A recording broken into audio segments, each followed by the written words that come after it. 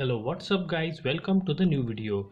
Today we will learn that how to solve the system of three linear equations using the Cramer's rule. Here we have the three linear equations: x plus 2y is equal to 6, 2x plus z is equal to 7, 3y plus 4z is equal to 6. First of all, we have to write down its coefficient in a matrix form. Now here you can see the coefficient of x is 1 and the coefficient of y is 2. The coefficient of z is 0 because there is no any z in this equation. Similarly, in the second equation, coefficient of x is 2, the coefficient of y is 0 and the coefficient of z is 1. In this equation there is no any coefficient of x, it will be 0, so the coefficient of y will be 3 and the coefficient of z is 4. First of all, we have to determine its determinant. We hide the corresponding row and the corresponding column and we write the remaining numbers. For example, here 1, the remaining will be 0, 1, 3 and 4. In the same way, minus 2 of the formula, we hide the corresponding column and the corresponding row. The remaining will be 2, 1, 0 and 4. Similarly, plus 0 and we hide that column corresponding to 0 and that row corresponding to 0. Okay, the remaining will be 2, 0, 0 and 3.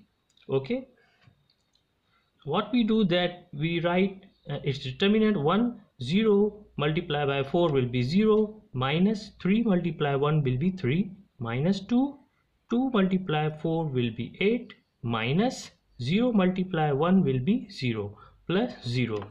Okay, it will be minus 3, minus 2 multiplied 8 will be minus 16, minus 3 minus 16 will be minus 19. Now what we do that we determine the three determinants.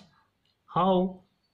We replace the first column with 6, 7 and 6. Okay, we write the remaining columns same as it is: 2, 0, 3 and 0, 1, 4. Similarly, we determine its determinant. What will be the determinant? Minus 62. In the same way, we will write the determinant of y. Okay, we write the coefficients of x as it is and the coefficient of y. What we do, we replace these values 6, 7, 6 and the third column which was the coefficient of the z, it will be same as it is. Similarly, we will find out its determinant. The answer will be minus 26. In the same way, now we come to the coefficients of z.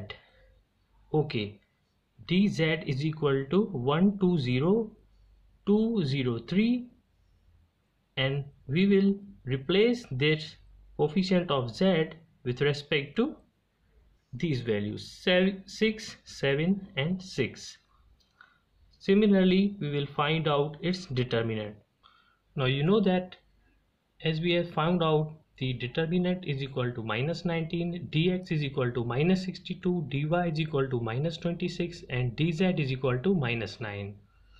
So we have to find out now the values of x, y and z. And what will be the value of x? Determinant of x, that will be dx divided by d, will be minus 62 divided by minus 19. Y is equal to dy divided by d, it will be minus 26 divided by minus 19. Z is equal to dz by d, will be minus 9 divided by minus 19. So the solution set will be the values of x, y and z, that is 62 by 19, 26 by 19 and 9 by 19. Thank you for watching this video.